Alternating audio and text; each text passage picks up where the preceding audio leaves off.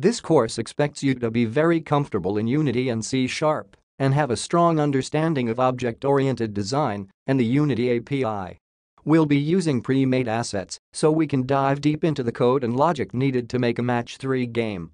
While we will be touching on some other Unity systems like animation and UI, the main focus of this course will be on the logic behind the game. I'll be doing my best to explain everything as I go along, but if at any time you feel stuck or would like more information, you can check out my course, Scripting Unity and C#, which goes into more specific detail on how to program in Unity. If you want to brush up on your C# or have questions about C# syntax, watching C# Essential Training is a good option.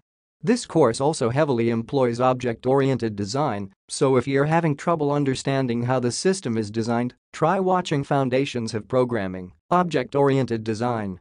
Finally, if you'd like to learn more about working with 2D games in Unity, check out Unity 5 2D Essential Training. In the next video we will be downloading the program files of these tutorial. If you have not yet subscribed to our channel, please subscribe now and click the bell button to get notification when we upload a new video. Don't forget to like and share. If you have any difficulties or love what we are doing, leave a comment below in the comment section.